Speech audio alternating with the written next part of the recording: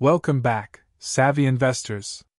Today, we're unraveling the mysteries behind one of America's banking giants, Wells Fargo Company. Get ready for a roller coaster ride through the highs and lows of financial metrics. Buckle up, folks. We're diving straight into the heart of Wells Fargo's financial universe. Let's kick things off with the price-to-earnings ratio, or PR. At a trailing 12 months PR of 12.89, and an average of 9.79 over the last 5 years, Wells Fargo is holding steady in the valuation game. But wait, there's more. Looking ahead, the forward PR clocks in at 11.24, hinting at potential growth on the horizon. And speaking of growth, hold on to your hats for the price-to-earnings-to-growth ratio at 1.93, suggesting a balanced blend of value and growth. It's like having your cake and eating it too. Remember that a value around 1 is when a stock can be considered undervalued.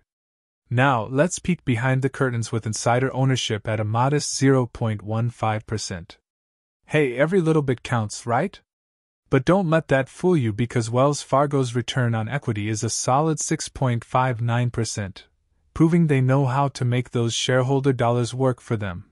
And for those obsessed with efficiency, feast your eyes on the return on assets at 0.98%. Unfortunately, we don't have available the return of invested capital available because it's difficult to obtain in the banking sector.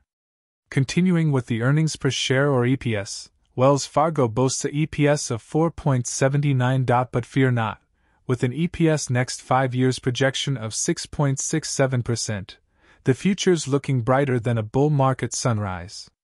But hold on to your hats, folks, because we're about to hit a bump in the road. With a very flat evolution in EPS over the last 9 years and a roller coaster ride in free cash flow, it's clear that Wells Fargo's financial journey has had its fair share of twists and turns. Now, let's talk about cash flow, baby. Over the past decade, Wells Fargo's free cash flow share has seen more ups and downs than a Wall Street roller coaster. But fear not, intrepid investors, because when it comes to dividends, Wells Fargo is serving up a juicy 2.4% yield with a side of 1.14% growth over the past decade. And with a free cash flow payout ratio below 20%, it seems that the next payout will increase over 10%. With an operating margin of 19.15% and a tantalizing profit margin of 14.57%. It's all about making every penny count in the world of banking. Over the past 8 years, HP Incorporation has been on a relentless climb, with positive revenue and earnings growth painting a picture of resilience and adaptability. This situation has not been reflected in its market price, obtaining a lower total return to VO during the last 5 years. Now, let's talk about Wells Fargo's financial fortress. With a debt-to-equity ratio of 0.77 and long-term debt-to-equity at 0.45, they're building a sturdy foundation that even the big bad wolf would envy.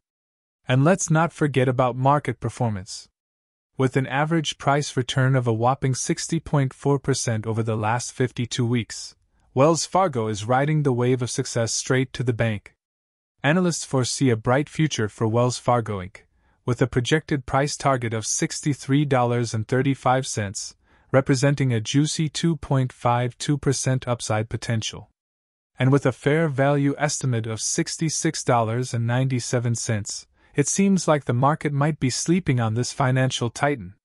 So, grab your calculators and join me on this exhilarating financial adventure as we uncover the hidden gems of Wells Fargo Company. If you enjoyed the video, don't forget to like, share, and subscribe for more financial adventures. Until next time, happy investing!